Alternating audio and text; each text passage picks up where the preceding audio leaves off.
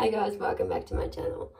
Oh my god, we've just had one lot of family leave, and in the next couple of days we've got more family coming, and Mum and I have just sort of been cleaning up the house and got in trouble for not dusting something properly. Anyway, I won't go on about that, but yeah, excuse my voice as well. I'm going to be talking to you all about BMI. So that just means body mass index, and basically it is determined by your weight in kilograms divided by your height in meters. I must be the gardener.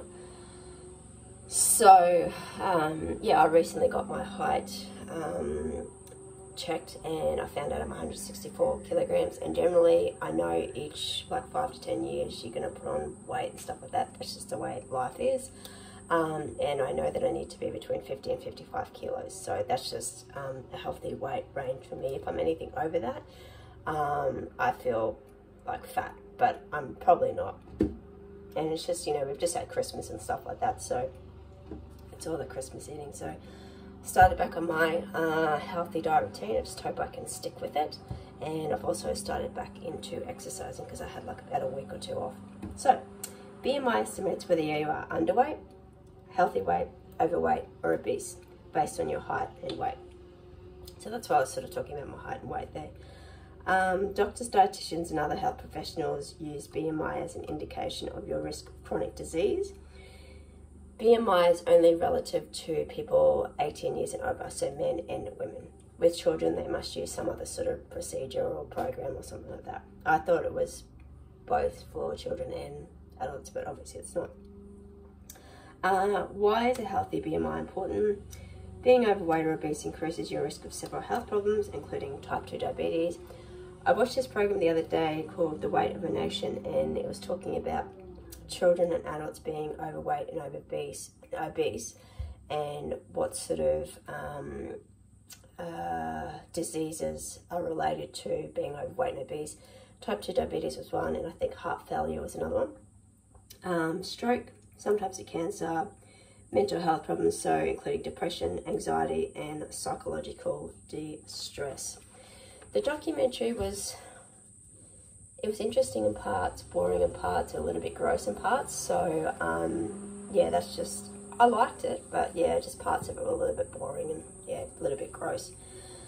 But I think it's like a 3-part series. I'll link the title of the documentary in case you want to check it out yourself, and I'll also link this website in the description bar as well, which is mydoctor.com.au. Actually, I'll just show you the front page, so that's what it looks like there.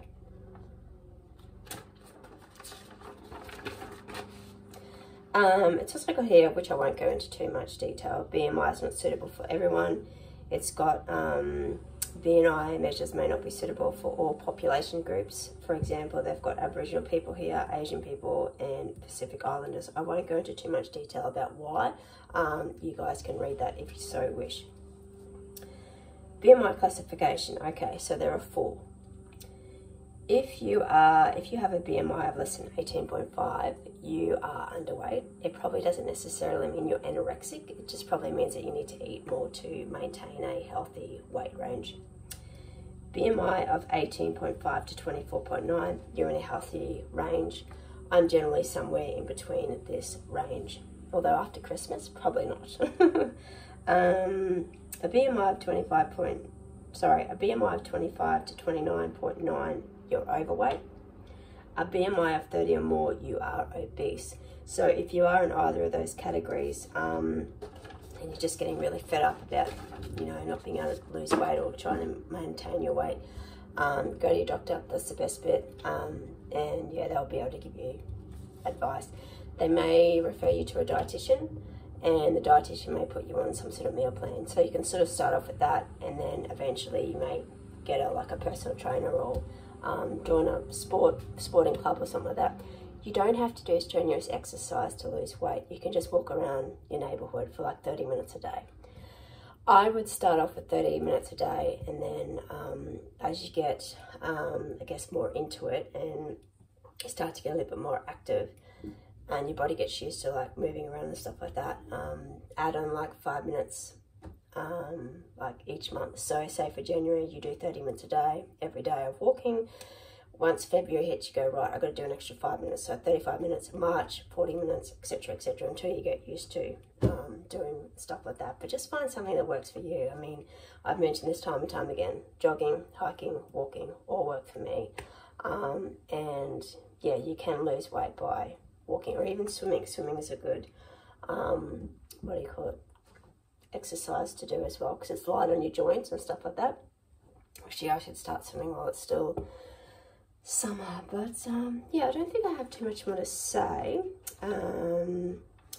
And yeah, that documentary, I think it's like a 3-part series. I've only watched the first episode, so I'm hoping to watch at least one more today at least. And yeah, there's so much noise going on outside. I don't know what's going on. Yeah, thanks for watching, guys. Don't forget to hit that subscribe button.